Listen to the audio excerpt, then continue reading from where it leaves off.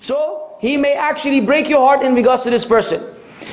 The Prophet ﷺ said, beware of suspicion, for suspicion is the worst of false tales. And do not look for the other's faults, and do not spy, and do not be jealous of one another, and do not desert. Don't boycott. Cut your relation with one another, and do not hate one another. And O Allah's worshippers, be brothers as Allah ordered you.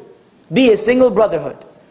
Even those whom we have went against, those whom we have warned against, we say from now, forgive us if we have violated your sanctity. Forgive us if we have said something that is evil about you. We take back any evil. But come back.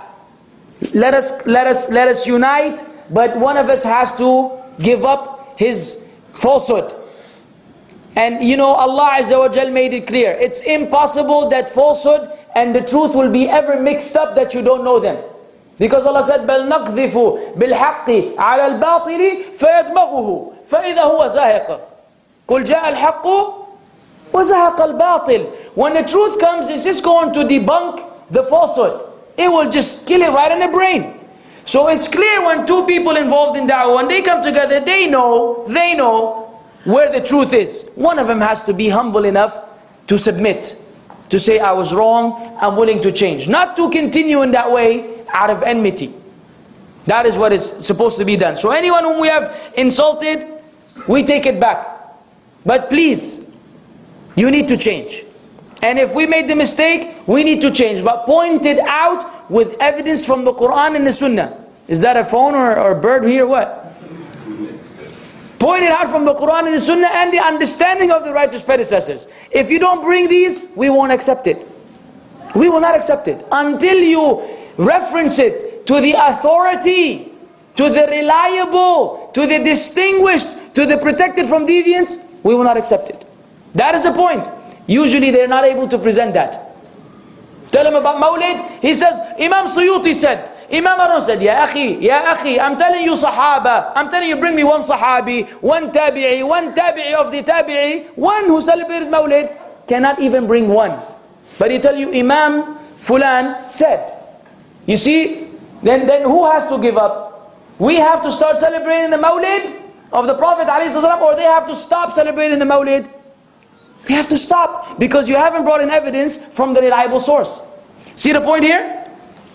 Anyways, because of time, I will exclude some of them. Yeah, but let me conclude with what Al-Hasan said. Al-Hasan al-Basri, rahimahullah, said, the one who tells malicious gossip to you, pay attention now. The one who tells malicious gossip to you, he tells malicious gossip about you, because it's his nature. And this is the nastiest, scariest thing. When you see someone backbiting others, you know when you leave, he's going to backbite you. Don't you have this feeling? Don't you get this feeling? Ey wallah. When you hear him speaking about someone, say, Allah al-Musta'an. At least that's what I do. Say, Allah al-Musta'an. I don't want to leave now. Because I know as soon as I leave, I'm next in line. Which is good for me, bad for him. But as one of the Salaf said, if you really love your brother, you don't want that. You don't want to say, okay, give me your good deeds. And so you go, Jannam, you want him to stop for his own good. Because you love for him what you love for yourself. But at the end of the day, because of the people's tendency to gossip, if he does it with others, know that you are next in line. That's why when you see him, stop him. When you see him, stop him. And this happens in da'wah. You go to da'wah centers, you go to organizations where you think this is not happening. This is happening, man. People talk about each other all the time. And you have to say, Akhi, assume the best about the brother. Don't think evil about him. You have to intervene, otherwise they will get you next. He said, this indicates that the person who spreads malicious gossip should be hated and not believed or trusted. How can he not be hated when he persists in lying, backbiting, slandering, betraying, deceiving, envying, spreading mischief among the people, and cheating? He is one of those who try to sever the ties which Allah has commanded must be upheld, and who spread mischief on earth. Allah says in the Quran, the way of blame is only against those who oppress men and rebel in the earth without justification. For such there will be a painful torment. He said, and the one who spreads malicious gossip is one of them. So be careful of these individuals. Be careful of these sites.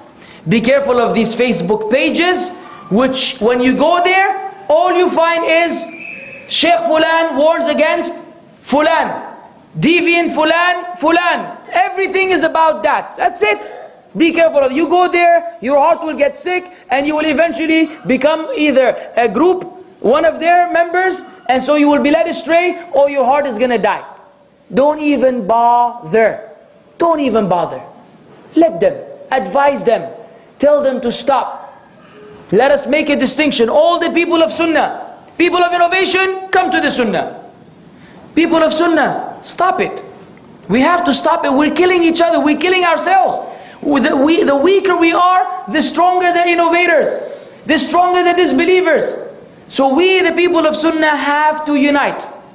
This is the message which I wish to convey to myself first and foremost, and to everybody.